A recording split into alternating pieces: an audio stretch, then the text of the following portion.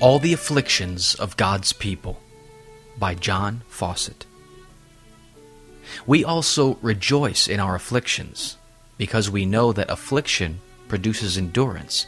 Endurance produces proven character, and proven character produces hope.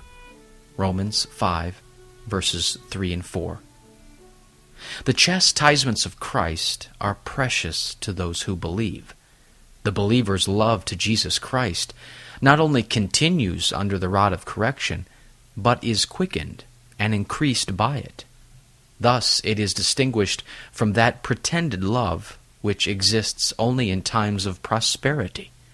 The afflicted Christian is enabled to consider that whom the Lord loves, he chastens, and scourges every son whom he receives, and that he only afflicts us for our profit, to make us partakers of his holiness.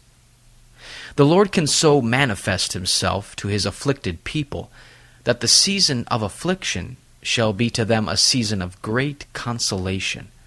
He is to them a fountain of life, of strength, of grace, and comfort in the afflictive hour. Of his fullness they receive as their necessities require. The Lord Jesus Christ is a sun to enlighten and cheer his afflicted followers, and a shield to defend them. He is a hiding place from the storm, a covert from the tempest, and as the shadow of a great rock in a dry and weary land. All the afflictions of God's people are designed, under his gracious management, to test, to make manifest, and to exercise those graces and virtues which he has implanted in them. Though afflictions in themselves are not joyous, but grievous, nevertheless they yield the peaceable fruits of righteousness in those who are exercised thereby.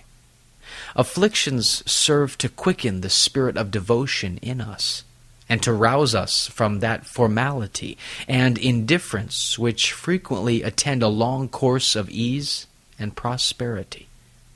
We are constrained to seek God with sincerity and fervor when his chastening hand is upon us, since we then feel our absolute need of that help and deliverance which he alone can give us. When the loss of any temporal enjoyment casts us into excessive despondency and dejection, it is evident that what we have lost was the object of our inordinate love. The most innocent attachments cease to be innocent when they press too strongly upon us.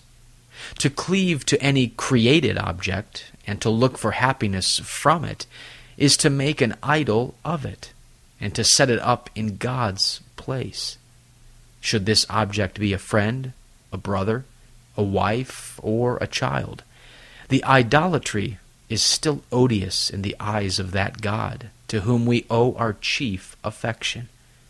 Our warmest passions, our most fervent love, desires, hopes, and confidences should always have God for their object. It is his desire that our happiness should not center in any of the good things of this life. Losses and disappointments are the trials of our faith, our patience, and our obedience. When we are in the midst of prosperity, it is difficult to know whether we have a love for our benefactor or only for his benefits. It is in the midst of adversity that our piety is put to the trial. Afflictions serve most effectually to convince us of the vanity of all that this world can afford, to remind us that this is not our rest, and to stir up desires and hopes for our everlasting home. They produce in us a spirit of sympathy towards our companions in tribulation.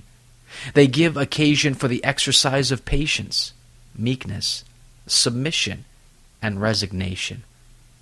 Were it not for the wholesome and necessary discipline of affliction, these excellent virtues would lie dormant.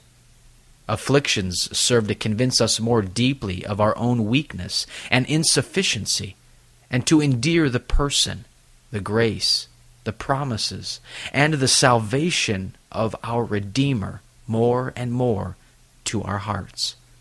Thus we are taught to esteem his very chastisements as precious, on account of the benefits we derive from them.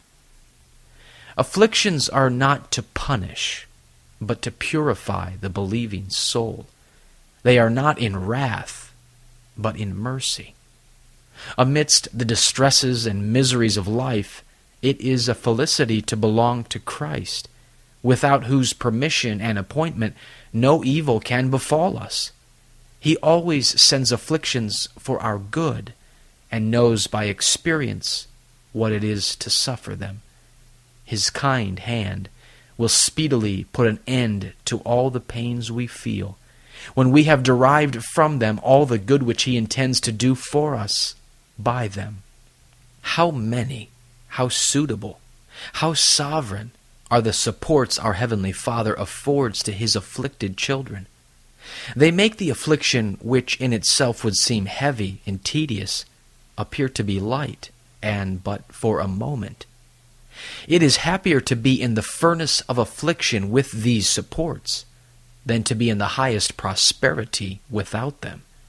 Blessed with the hopes and comforts of Christ, the true Christian would prefer the lot of Lazarus, with all the poverty and distress which he endured, to the lot of the rich man, who, amidst all the splendor and affluence which this world could afford, lived a life of alienation from God, and destitute of the sovereign supports which can only be enjoyed by those who love and fear him.